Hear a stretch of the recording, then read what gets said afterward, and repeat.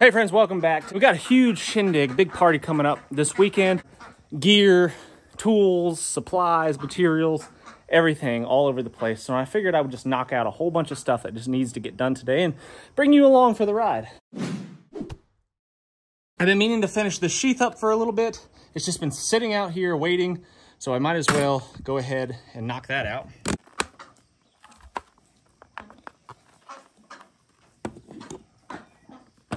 Tuesday morning right now, and Tuesday mornings I have breakfast with my buddies, and we do like a Bible study and just chit chat about life and whatnot and get together. And I'm heavily caffeinated at the moment, so I'm riding the lightning right now.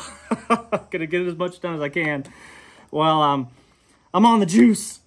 So got a little shake going on. I think I drank like 5 cups of coffee. but feeling good. Woo! Feeling good. What are you doing, girl? That's a good dog. That's a good dog.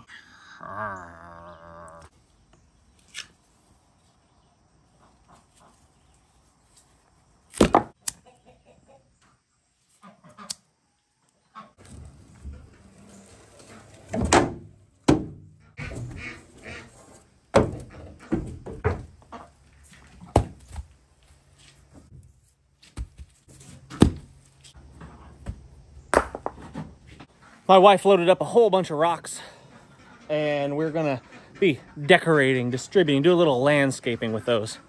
You know what they say, happy wife, happy life. And I don't think there's anything more true than that. If you take care of your wife, you do the things that she asks, life is much easier. And I tell you what, when you do these things, you put your personal wants and desires aside and you do something, you do more stuff for your wife than you do for yourself. You won't regret it, at least not in my situation. 99.9% of the time, man, I would do anything for my wife. She's my best friend. I love hanging out with her. She would do anything for me and I would do anything for her. And if making her happy means hauling around and moving a whole bunch of big heavy rocks, then that's exactly, these are the small ones. These are the little ones. We've got some jumbo ones over there that are well over 100 pounds. So if that makes her happy, then that's what we're gonna do.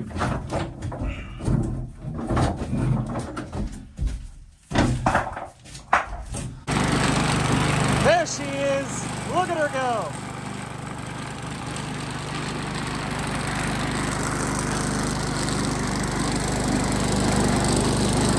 My wife puts safety first, too. I wanted to load up 75 pounds of gravel myself. I would have gone to Gregory's Creek.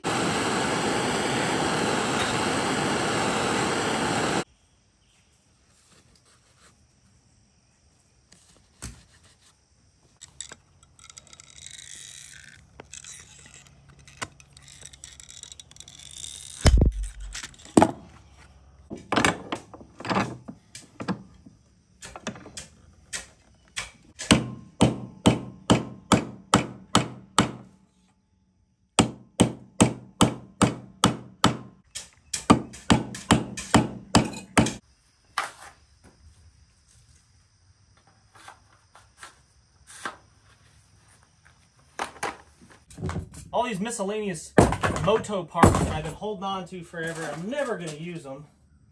Might as well just get rid of them. So something that I never get rid of, well, at least I try never get rid of, is hardware. Nuts and bolts and screws and stuff like that.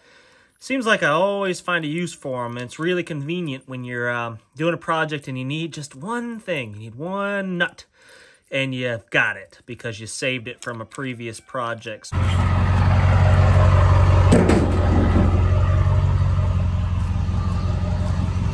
Where's she going?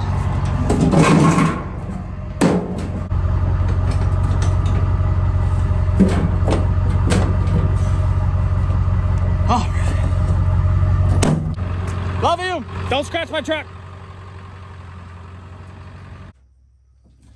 I've really been wanting to turn all this into a usable kind of workshop space, but what it's resulted in is just a pile of junk. So I'm cleaning all this crap out. I've had it, I'm tired of it. No more. There's always this internal struggle inside of me. I want to save everything because just in case, you know, what happens if, you know, tomorrow comes and I can no longer get that thing at the store. So I want to hold on to all that stuff. But the other side of me says, oh man, it feels so good to get rid of a whole bunch of crap and free up some space. And that's exactly what I'm trying to do here. You know, I want to be able to, you know, have a dance party in here, you know, cut a rug or something. And right now it's just not happening. So, I'd like to be able to park my motorcycles up here, you know, be able to work on them and on a dry floor instead of the gravel and have some nice lighting and things like that. Maybe that's what I'll do.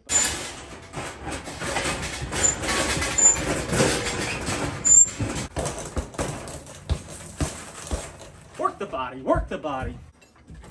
Putting tools away. Parts for motorcycles. One more thing that's got to go. My wife wanted this sink thing for it's been like 3, 4, maybe 5 years ago. She wanted this thing so bad, but it's been sitting right there forever since then, and it's never going to get used. I'm getting rid of it. We're donating it. It's going to a better home. Somebody will love that. This is a huge big black tarp. That's going to be our slip and slide. We call it our redneck slip and slide. Gotta watch out for the brown recluse. Brown recluse in here. That's where I'd be if I was a brown recluse. A big bucket of PVC fittings and stuff, you know, miscellaneous plumbing supplies. And there they are. I've been looking for them. They've been stuck in there.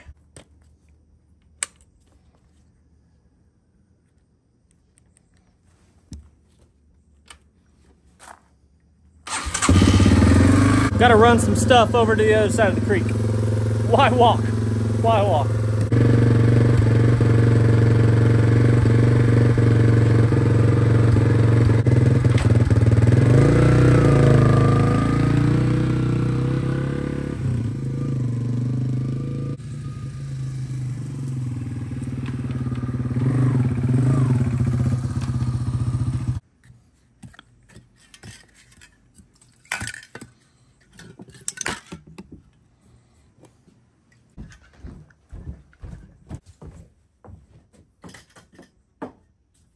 Shelves that I made for my mom, me and Eli actually, my son made for my mom a while back, cut for just I don't know, some storage outside I guess, but she wanted some shelves so we made them, but I've yet to deliver them, so that's where they're going.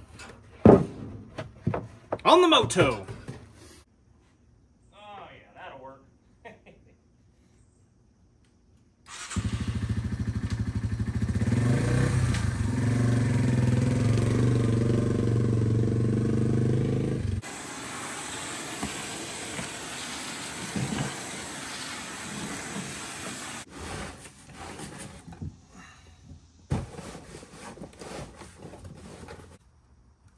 Shooting clays. Love shooting clays. Shotgun shooting is probably my favorite of all the targetry. I like shooting shotguns.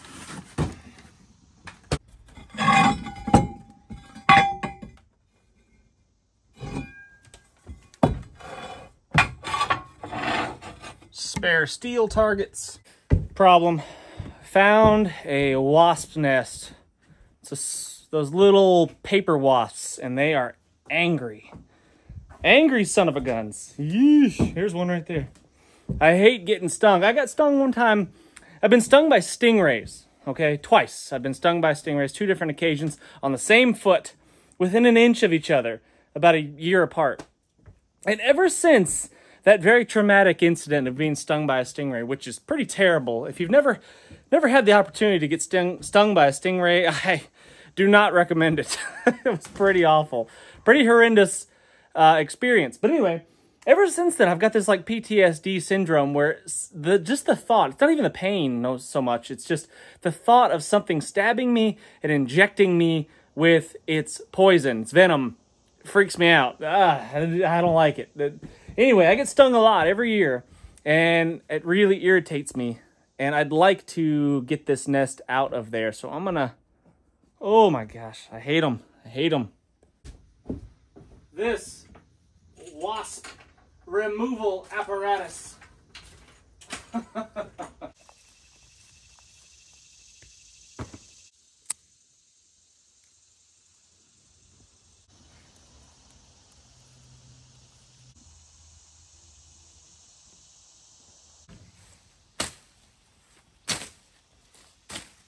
I hang on to a lot of scrap lumber too, but to be honest with you, a chunk like this, how valuable is it?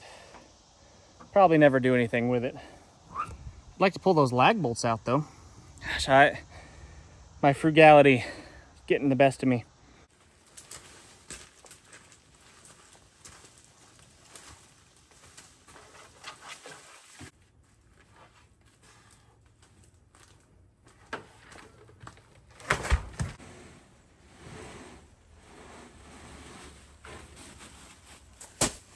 Jake, you want me to film?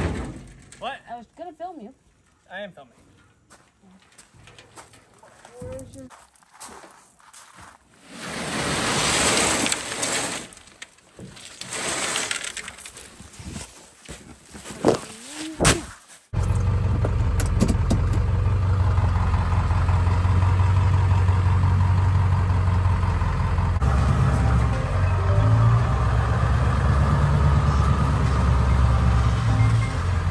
Hello, Mama. Hello, Jason. What's up?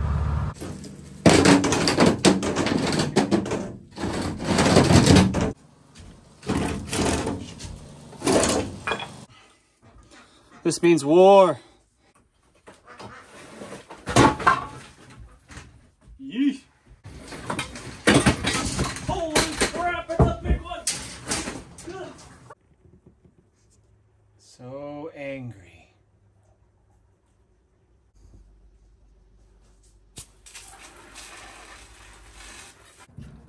Get in there.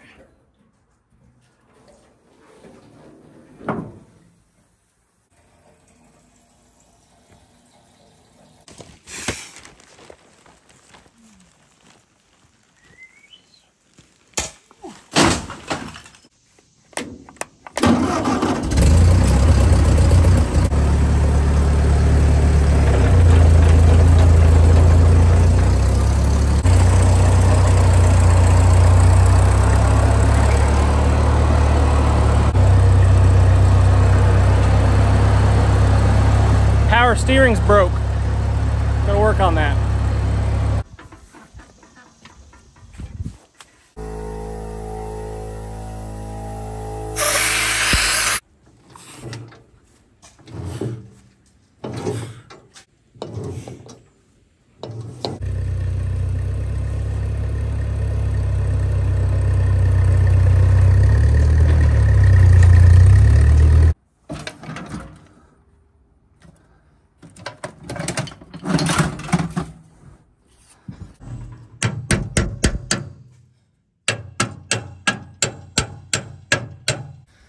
Standing in the fire ants. Didn't even notice it till they started chewing on me.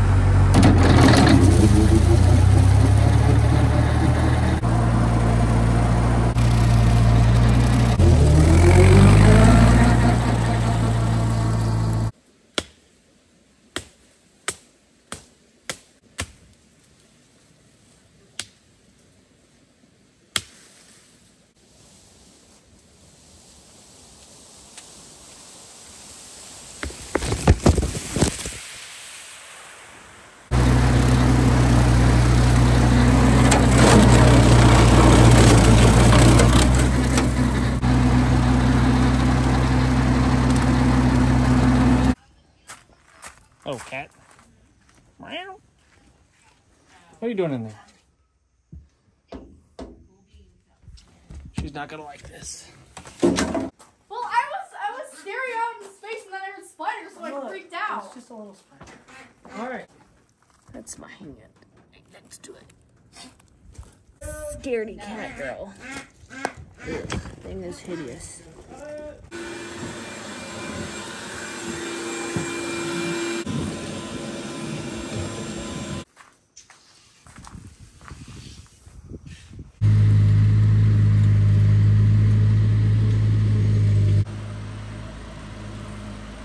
Place is still a mess, but drastic improvements, cleaning off all the shelves, really organized all this back here. And Christy even went as far as putting some not stain, but sealer on the floor. Totally unnecessary, I told her, but she was determined.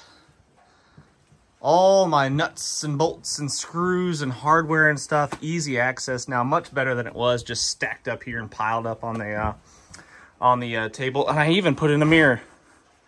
Bonjour. Tools, perfect spot for my toolbox right there. Got a place to put the motos. I can even turn them around in here, which is fantastic. The reason I'm doing this, my motivation behind cleaning this place up, one, yes, I've got an awesome workspace now that's up off of the gravel where I can get some stuff done as long as I keep it maintained like this and don't let it turn into a cluster like it was before. I'm motivated to clean this up because we've got this big party coming up and we're going to have tons of people here, family and friends. I'd say at least 50 people, maybe more. In events in the past, we've had, 75-ish people, and it's a big deal to me to be able to have a place where people can come and just feel welcome and enjoy themselves and be surrounded by good quality people with no agenda other than just being near one another and enjoying each other's company. And that's what it's all about to me. There's a whole lot of stuff going on in the world right now, guys. There's attempted assassinations and problems and struggles and wars and there's a lot to worry about. But there's a whole lot to be grateful for, to be appreciative for, and we have to remember that. We can't get so caught up in the troubles of the world that we forget how awesome life can be. And a lot of people are, a lot of prepper types, you know, a lot of people watching, like you, for example, you might be one of these people. Someone has done you wrong somewhere. More than one person has done you wrong. So what you've done is you've shut out the world, you've isolated yourself, and you've become this lone wolf. And, you know, if that's the way you want to live your life and you're happy, fantastic. But in my experience, most people aren't truly really happy until they start having people in their lives, family and friends that they can just share stuff with and enjoy their lives with. And if you shut people out because someone did you wrong, you view that, you know, you've been offended or whatever, and you've just saying life is easier without people. Yeah, maybe, you know, there's gonna be less drama for sure if it's just you and your dog, perhaps living on a hill somewhere. Life will be a whole lot less problematic, but not nearly as full, not nearly as enjoyable. It's the family and the friends, it's the people in your life that really, really matter. And when the times get tough, which seems like America's headed that way, when times get tough, it's those people that you're going to be reliant upon. And it's those strong bonds, those relationships that you build now, right now, that matter more than anything else. Anyway, guys, I really do appreciate you watching. Make sure you hit that thumbs up, subscribe if you haven't done so already, and I cannot wait to see you on the next video. I'm headed to the dump. Look at this load. Still more stuff to sort through. Truckload going to the dump. Make sure the cat's not in there. I guess I'll find her in there if I open it up and start emptying out at the dump.